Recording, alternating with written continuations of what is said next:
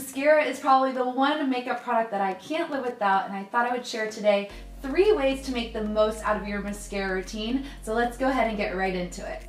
If your mascara is getting clumpy on you, I suggest running it under some warm water for 10 to 15 seconds. This is gonna help break up the formula and make it like a brand new mascara all over again. Now, if you have straighter eyelashes like me, an eyelash curler is gonna be your best friend before going in with some mascara. All you need to do is put your lashes in the middle of the eyelash curler, give it a good pinch,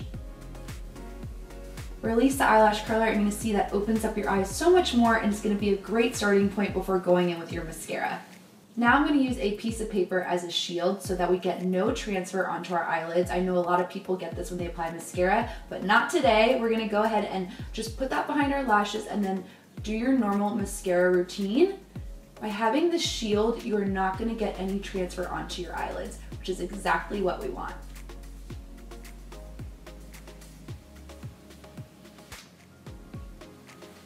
Any sort of mistakes would have gone onto the paper and you have no mascara on your lids.